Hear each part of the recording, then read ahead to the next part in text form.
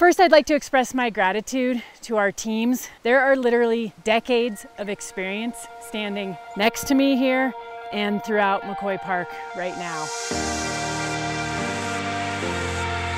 So McCoy Park is the newest of our designated learning terrain for Beaver Creek. It's been a long time in the making, McCoy Park. It's been part of our master development plan for probably around 30 years for Beaver Creek. And formerly it's been Nordic and snowshoe trails out here, which we're still gonna have, but it's gonna add 17 new trails, 250 acres of groomable glade skiing. It's gonna be very unique and we're looking forward to it.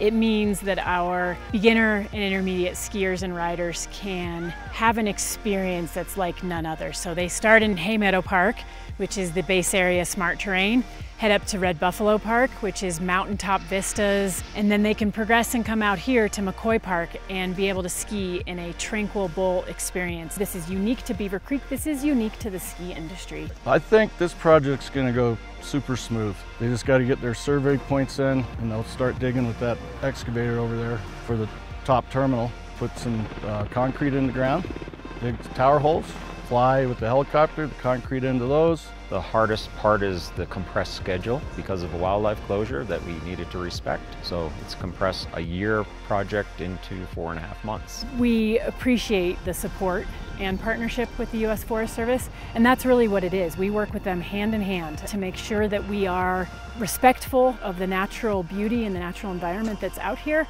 while providing welcoming access for our guests to the great outdoors.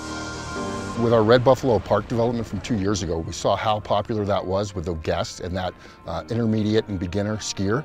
And what's unique about McCoy Park is it's kind of a bowl. There's not a lot of cross traffic. We don't have mixed ability levels. Like, you're not going to see experts out here with beginners and intermediates as you would maybe in Red Buffalo Park, where those people are going to Ripsaw and Spider. Instead of having those traditional cut runs, it'll be groomable glades. So you'll be able to go in and out of the pockets of trees. There's a lot of rolling, undulating terrain, just kind of a whole different exploratory experience. So McCoy Park will provide a unique experience for our new families and young kids who are seeking a mountain adventure and be in this tranquil bowl setting and challenge themselves, connect with nature, and connect with each other.